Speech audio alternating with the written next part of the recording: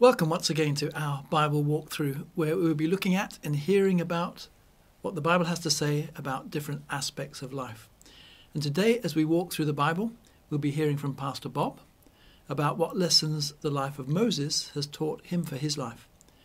The Bible says the Word of God is alive and powerful, and so a little later we want to invite you to pray along with us a powerful scripture into our lives about being led by the Holy Spirit. And we have another great song from Rebecca, one of our worship leaders. But first, we will be looking at another one of the many questions people ask about the Bible and about following Jesus. So we'll start with the question for today. So Reginda, what do you have this time, please? The question is that are attempts being made internationally for abortion to be classified as a human right? What does the Bible say about abortion? Well, before 1967, in the UK, abortion was a criminal offence. But since that time, it's been made legal. And the argument for it at that time was that it would prevent what was called backstreet abortions, which were illegal procedures which put women's lives at risk in the process. And it was claimed that the number of legal abortions would be few. The reality is somewhat different. Since 1967, in the UK alone, over 8 million abortions have taken place, and that's currently running at over 200,000 a year. So before we look at the Bible, let's consider why abortion is being carried out on such a wide scale. It's now the cause of the majority of deaths worldwide, compared with any other cause of death. And the reason people embrace the theory of evolution is not because it's a proven fact. It certainly is not. But it gives people an excuse to dismiss God and the Bible, and of course the morality of the Bible.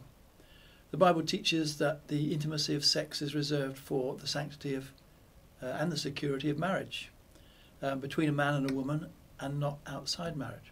So if God can be removed, so can the Bible, so can God's values of sexual morality, and people can make up their own rules and behave as they choose. So this has enabled people to separate sex from the intimacy and lifelong commitment of marriage, and indeed make it what it has now become, an idol that has become an object of worship. What then follows unbridled sexual activity, as surely as night follows day, is the problem then of unwanted consequences, unplanned pregnancies. So abortion is seen as the answer. Babies are an inconvenience. So what does God say in the Bible? When God took Moses and the children of Israel into the promised land, he spoke of the activities of the Canaanites at that time, upon whom his judgment was going to fall. Israel was not to be like the Canaanites, especially when it came to their unrestrained sexual activity, which was similar to the way the world is becoming right now. They practiced completely unrestrained sexual activity, and they killed their babies by sacrificing them to their god Moloch, which was completely abhorrent to God, as he made clear. So when God gave Moses the 10 Commandments, the 6th commandment was, you must not murder. And prior to 1967, abortion was regarded as murder of an unborn human. So those in favour of abortion have sought to justify it by saying the fetus is not a human being, it's just a collection of cells. But as time goes by, even that argument goes out of the window when calls are being made for abortion to be allowed right up to birth. The Bible makes clear two important things. First, that every human being is unique and is created in the image of God, and that alone gives him or her the highest status and importance. The seriousness of murder, God made clear, was that it takes the life of someone who is made in the image of God. And secondly, Psalm 139 describes how God knows every detail of each person with absolute intimacy. So Psalm 139 verse 13 says, you made all the delicate inner parts of my body and knit me together in my mother's womb. And this includes his involvement in the formation of the baby in the womb. And Psalm 51 makes clear that life starts at conception and not at birth. Just because something is legal by the laws of the land doesn't make it right or moral. Laws in past times that were regarded as acceptable then, such as putting children to work up and inside chimneys or in factories with dangerous unprotected machinery, are now regarded as abhorrent. And I'm sure that if time permits, in generations to come, they will look back on this period of history with the same abhorrence as we now look back on slavery in a previous time. Can abortion be forgiven? Well, it's not the unforgivable sin, and if a person is truly repentant, they will be forgiven. But remember, repentance includes not only being sorry, but also wanting to change, and so turning away from the behaviour that God says do not practice. So what Bible verse are you now going to lead us in to pray over our lives? The Bible verse is from Romans 8, verse 14. For all who are led by the Spirit of God are children of God. But first, let me read from Romans chapter 8, verse 1 to 14. It says, So now, there is no condemnation for those who belong to Christ Jesus. And because you belong to Him, the power of the life-giving Spirit has freed you from the power of sin that leads to death. The law of Moses was unable to save us because of the weakness of our sinful nature. So God did what the law could not do. He sent His own Son in a body like the bodies we sinners have. And in that body, God declared an end to sin's control over us by giving His body, His Son, as a sacrifice for our sins. He did this so that the just requirement of the law would be fully satisfied for us, who no longer follow our sinful nature, but instead follow the Spirit. Those who are dominated by the sinful nature think about sinful things, but those who are controlled by the Holy Spirit think about things that please the Spirit. So, letting your sinful nature control your mind leads to death. But letting the Spirit control your mind leads to life and peace. For the sinful nature is always hostile to God. It never did obey God's laws, and it never will. That's why those who are still under the control of their sinful nature can never please God. But you are not controlled by your sinful nature. You are controlled by the Spirit if you have the Spirit of God living in you. And remember that those who do not have the Spirit of Christ living in them do not belong to Him at all. And Christ lives within you, so even though your body will die because of sin, the Spirit gives you life because you have been made right with God. The Spirit of God who raised Jesus from the dead lives in you. And just as God raised Christ Jesus from the dead, He will give life to your mortal bodies by the same Spirit living within you. Therefore, dear brothers and sisters, you have no obligation to do what your sinful nature urges you to do. For if you live by its dictates, you will die. But if through the power of the Spirit you put to death the deeds of your sinful nature, you will live. For all who are led by the Spirit of God are children of God. When we repented and trusted in Christ's finished work on the cross for the payment of our sins, we were born again or regenerated by God's Spirit. Just as a child becomes a part of an earthly family at birth, we become part of a spiritual family when we are born again. In the spiritual family, we are sons and daughters of God, God's children. Being born again is a gift of salvation.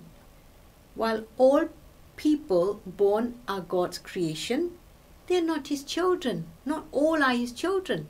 Only those who have put their faith and trust in Jesus, who repent or turn away from their sins and ask His forgiveness. Then inviting Jesus Christ into their lives and Savior and Lord of their lives, they become born again. They are born again. The Holy Spirit comes to live in them, live in us, and we are given a new nature to live our life for Jesus. Our new nature wants us to walk with the Holy Spirit, but we also have our old sinful nature in us which will fight to overcome our new nature. We are to put down our old nature whenever it tempts us to sin, so we live a holy life for Jesus. We grow in our new nature through reading and meditating on God's Word and praying to Him daily, having a daily communion with Jesus. We can talk to Jesus at any time, and that is what the Bible calls pray unceasingly. When we have sinful thoughts come into our minds that we know are not right, let's bring those thoughts and align them with God's Word. If they are not right, we stop thinking of them, or we reject them, or they will take root in our brains and become strongholds to those wrong thoughts or patterns of thinking. The Bible calls us to capture every thought and make it obey Christ. Those thoughts that cause us to sin and grieve the Holy Spirit of God. But we ask the Holy Spirit of God to change and transform our lives by changing our wrong thoughts, wrong thought patterns. We depend on the Holy Spirit to lead us as His children. Let us now pray this prayer over our lives based on the passage of the Bible and on Romans 8 verse 14. All those who are led by the Spirit of God are children of God. Please join me in prayer. Lord Jesus, thank you for saving me from all my sins. Please help me to live my new life for you. Help me to walk in my new Holy Spirit nature and to put down my old sinful nature. When temptations come and when wrong thoughts come into my mind, please help me to reject them and replace them with your word, so they don't take root in my brain. May I always walk in the assurance of my salvation, knowing that I am now a child of God, saved and bought with your own precious blood shed on the cross. Amen.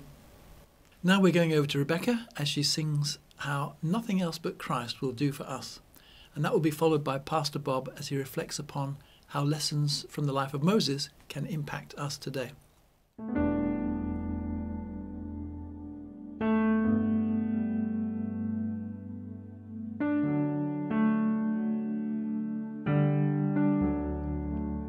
I'm caught up in your presence. I just wanna sit here at your feet. I'm caught up in this holy moment.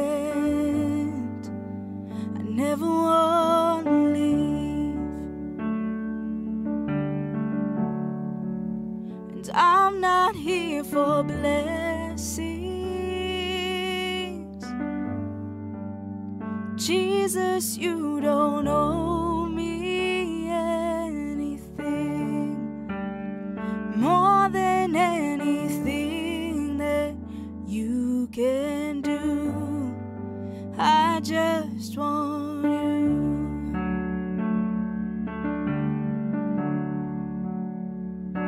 And I'm sorry for when I've just gone through the motions. I'm sorry when I just sang another song. Take me back to where we started. I open up my heart to you.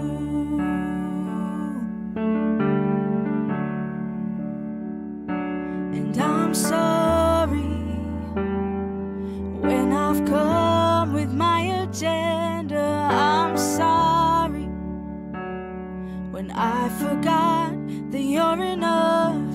Take me back to where we started. I open up my heart to you.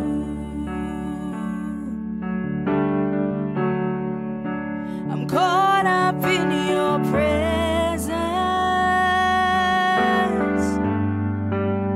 I just wanna sit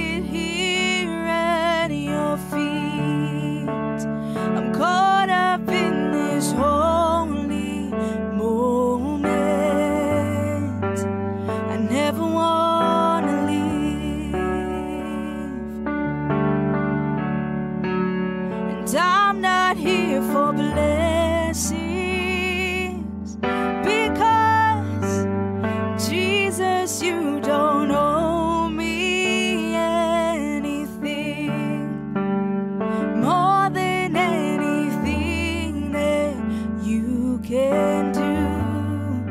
I just want you. I just want you. Nothing else. Nothing else. Nothing else will do.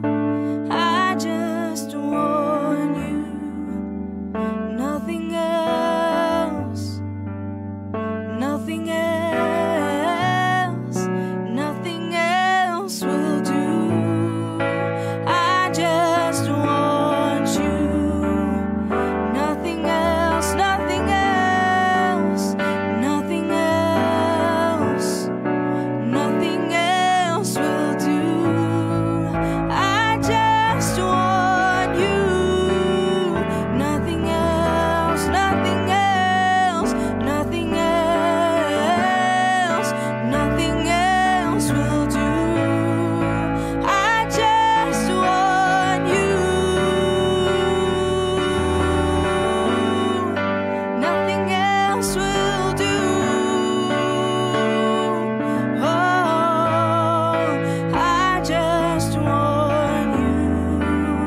Nothing else, nothing else, nothing else, nothing else will do. I just want you.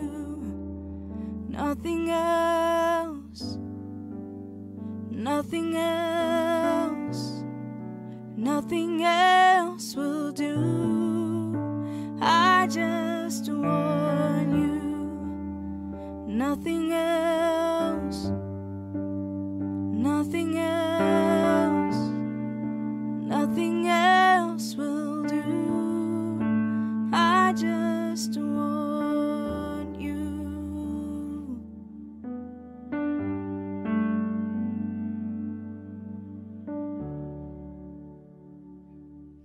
Good evening, my friends. This evening we're going to look at another huge, immense, important Old Testament biblical figure, Moses. Moses was born in a culture of difficulty, captivity. The story begins in Exodus.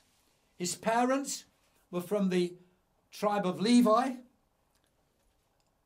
It was a time when the Pharaoh that had been kind and friendly to the Israelites suddenly turned round and didn't like them anymore. The children of Israel were growing and growing, outgrowing and outperforming in many ways the Egyptians, and they felt very threatened by them, not only because of the different culture, but because of the different God. And the Egyptians ordered that all boys would be killed at birth. They ordered the midwives of the Hebrew women to kill every child that was a boy because they didn't want the tribe of Israel to grow anymore. But fortunately, the midwives were godly women, and they said, well, the Hebrew women deliver before we get there. His early life was fraught then with danger. How were the parents going to look after this boy? How were they going to hide him year after year? How were they going to provide for him? And after a while, they made a little raft of straw and put it upon the Nile. He lived a dangerous life. He shouldn't have lived. But God had plans for this little baby. I wonder whether you realize the plans that God has for you, not just now, but the plans that he's always had. I was born many, many years ago in Chichester, Sussex. I was in very straight and difficult circumstances. I had a very difficult life with foster parents and with other situations, but In the midst of all that, I came to know Jesus as a little boy in a Salvation Army citadel, as they call it. I didn't really know what was going on, but I learnt about Jesus. And it's amazing how through the years you can see how God brings you back. I was taken back to my mother not long after that, and I had very, very difficult times, and I lived away from God, not having remembered the early years. But God knew what he was doing, and God knew from the moment that Moses was conceived, if not before then, that God had a plan for him. All of the things that would happen in his many, many years of life, God had a plan for Moses. So often we think we have to do everything. We need to plan everything. We need to sort things out. But when you give your life to Jesus, you can lay down those burdens, those cares, those worries, those responsibilities, and listen to God. Moses shouldn't have lived, but his mother put him on this little raft, as it were, in the river Nile. And coincidentally, or was it coincidentally? Or maybe God brought Pharaoh's daughter down to the river with her maids, and she saw this little boy floating along, bobbing along in the water. And she took pity upon him and took him home into the palace and brought him up as her own child. That seems a great story. But that was just the beginning. That was God making sure that Moses just stayed alive. But not only that he should stay alive, but he should grow up in a palace, in a different civilization, in a different culture. And that would stand him stead through the many, many decades and the call of God upon his life. The Lord looked after him. And Moses' life had very many different stages. I don't know about you, but somebody of my generation thinking of Moses would think of somebody old, big, with a beard. Well, really, we'd be thinking of Charlton Heston in the old films. But of course, he wasn't anything like that. He was a little child. He'd grow up with the best of things, probably the best of food, while his parents and his own nation of Israel were struggling. Slaves to Egypt, he was being educated by the best teachers of the land. He was being fed, he was being looked after, he was being clothed, he was being taught in every way. I would imagine that this young lady that rescued him lavished love and attention upon him. But then came a day when he grew up. Instinctively, somewhere he knew that he didn't belong to the Egyptians, although he was growing up as a prince. He knew that he belonged to this enslaved Hebrew Israelite people. We read in Hebrews 11, that chapter of faith heroes, that he could have stayed there. He could have lived a life of luxury. He could have had everything. He could have had the equivalent of the best chariot, the Ferrari of its time. But he chose to suffer with the people of God.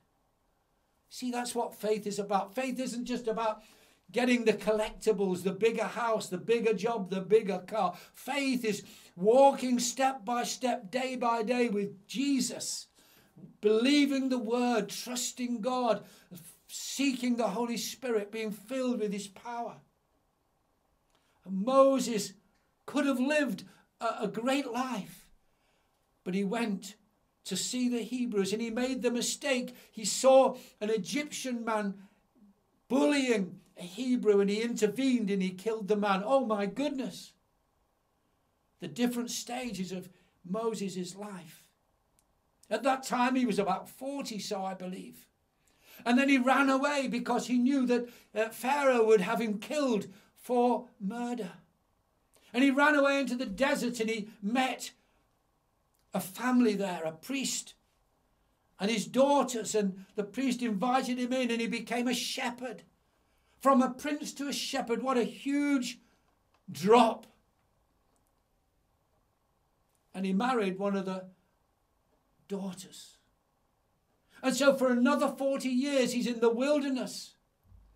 He'd started off as a child, then he became a prince, and then the princeness got to him and he became arrogant.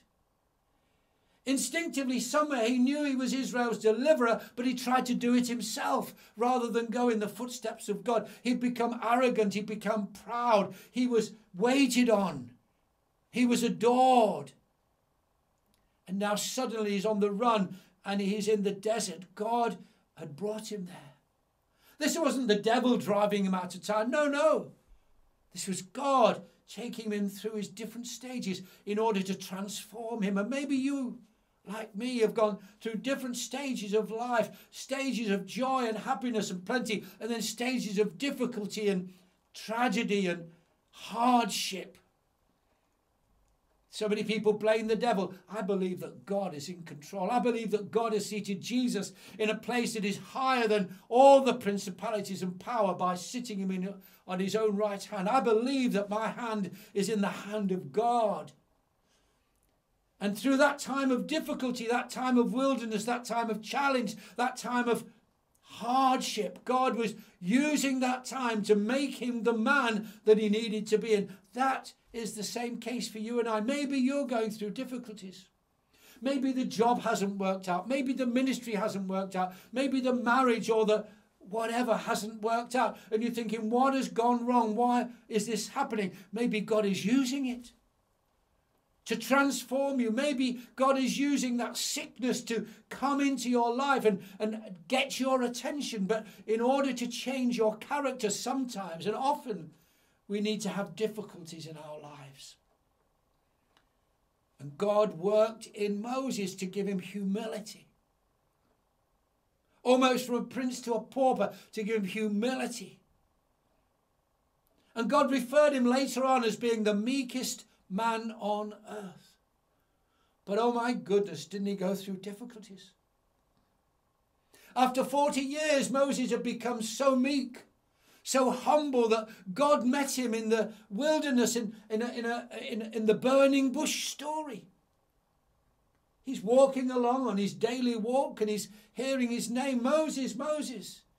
And he looks and there's this bush burning, but it's not being consumed with the fire. It's supernatural. And God starts to speak to him. Reveal who he is and start to say to him, I want you to go back to my people. Yeah, your people, but they're my people. Because the thing we have to remember is all of this, all of our Christian lives, ministry, it's not about you and me. It's not about anybody. This is God's plan. This is God's purpose. This is God's power, God's strength, God's will for my life and yours. But by that time, Moses had probably got a little bit overcooked with the humility. And he said, I want you to go and tell me, hang on a minute, if I go back, I'll be killed. And God said, no, I have a plan and a purpose. I want you to go back to my people. I want you to deliver them. I want you to speak them. I want you to tell them that God still loves them and that God will deliver them. And that however the circumstances seem, however bad it is, however difficult it is, salvation is near. Deliverance is at hand. God is going to rescue you. But unfortunately, Moses said, I can't do it. I can't do it. It's not me. I can't do it. But God then had to bring his brother.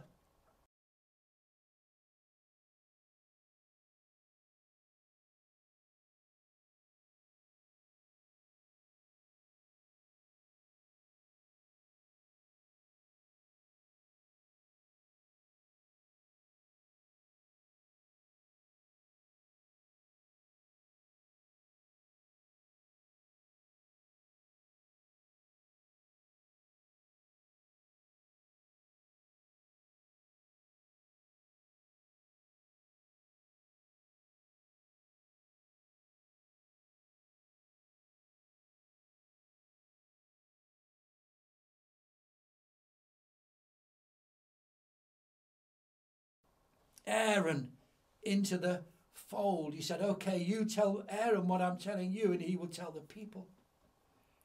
But God warned Moses. He said, it's not going to be straightforward. This is not going to be easy. You just need to trust me. That things are going to seem to go wrong. There are going to be difficulties. People will turn against you. Pharaoh will not believe you. But just keep trusting and believing me. I'm going to get you out of here. I'm going to take you into the promised land that I promised Abraham, Isaac, and Jacob. We're going to go to that promised land. So eventually, Moses went there with his staff, his stick. And he went and he told the people of Israel, great news, guys. God is going to deliver us. And they all said, way, praise the Lord, or whatever they said in those days. Moses went to Pharaoh and he started to say, you need to let God's people free. Pharaoh, the most powerful, fearful person, said, I'm not going to do it. And we know maybe the story of the many, many things that happened. He supernaturally put his staff or his stick on the floor and it turned into a snake and he picked it up. God is a supernatural God. God will call you. God will show you where he wants you to go. But you need to remember that we are a supernatural people. And after many times of difficulty, Moses led the people out, but not before all of the firstborn of Egypt. The children, the cattle were slaughtered, but God set up the blood covenant. He said, put the blood over the door. It was a foreshadowing of the blood of Jesus. When I see the blood, I will pass over you. Moses led the people out, millions of them. There were 600,000 men and women and children. He led them out. You'd have thought that's it. But he led them in a way where he knew they would be stuck at the Red Sea. Pharaoh chased them, but in their fear, they howled and complained. But God came and turned the Red Sea back so that the children of Israel could escape. Moses went on and he made mistakes. Yes, he did. He got angry with them when the people complained. And actually the history of the children of Israel, they complained and they complained and they complained. But eventually Moses went up to Mount Sinai and brought the tablets of stone with the 10 Commandments. And still the children of Israel rebelled. And that was the story of Israel through the wilderness years. Moses himself got annoyed and lost his opportunity to lead the people into the promised land because he got angry with them. And you see, it wasn't his place to be angry with them. He was merely the mouthpiece of God. And we need to remember, my friends, that we are here to serve, but we are the mouthpiece of God. We are to bring grace and joy and salvation into the hearts and lives of people. Yes, there's so much more to that story, and that he was really the foundation of the Jewish law. He is so well thought of by the Jews. But the important message is that God guided him, God called him, God led him, God kept him, God empowered him, God anointed him. Through the many difficulties, God gave him wisdom and guidance. Well, may the Lord bless you. As you continue on to follow the Lord, may the Lord bless you as you read the word and read of the heroic people that are in there. But know that God wants you to be filled with the Holy Spirit. He wants you to love him more and to follow him more. God wants you to be the people that God wants you to be. He doesn't want you to be somebody else. He wants to be who God has created and called you to be. May the Lord bless you. So thank you for joining us this time with our Bible walkthrough, and we look forward to seeing you next time. You're the rock on which I stand.